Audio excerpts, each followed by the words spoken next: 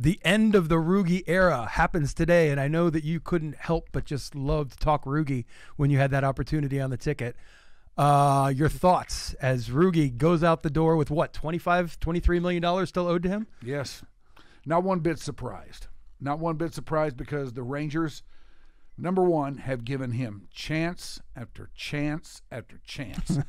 And it seems like this year he started to take those chances a little bit more seriously than he had in the past. But still, there's only so much tolerance in the tolerance bank.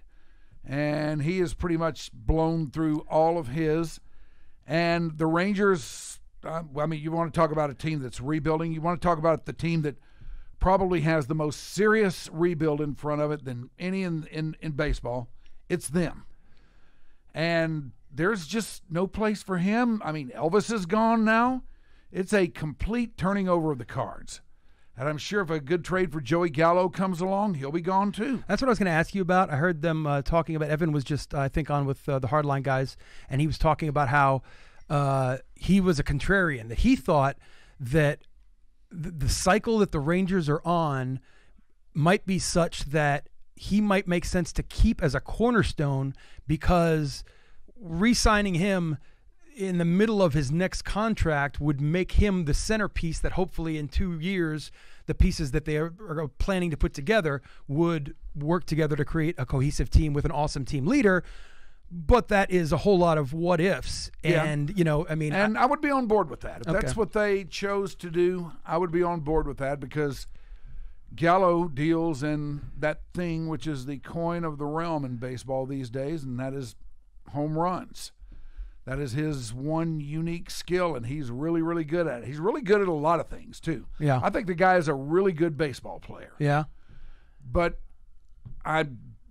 first of all, I don't think he's going to stay. I don't think he's going to stay either. Because guys just don't stay here with the Rangers. When they hit free agency, generally speaking, they get out of here. If they've done anything at all and have a little track record behind them, you got some teams interested, well, you can find a better scene for you than you can here. Yeah. Now, there is one variable here. And, again, I don't know how this is going to play, because he's already expressed some pretty hot sports opinions about that. But I wonder how he'll feel when he's standing out there in the outfield and it's 9 o'clock at night and there's no thermometer or temperature gauge around showing that it's 99 degrees out there. Yeah, man. I wonder how much that actually plays into guys, you know, just getting their ass whipped by heat through the season and not wanting to be here. Well, we'll find out. We'll find out. I mean, I think that's good. There's some that's going to be a factor for him. Yeah. But if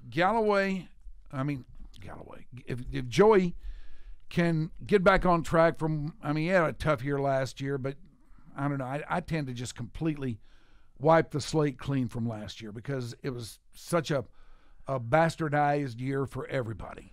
Such an aberration in every way. But still, he had a tough year. Those games did count, and I know they're not going to forget about him. The years before, though, if he can get back on track like he was, he's going to have a market for himself. Yeah. Because he does deal in the coin of the realm. Yeah. No, I agree. I think that's absolutely the case. Hey, keep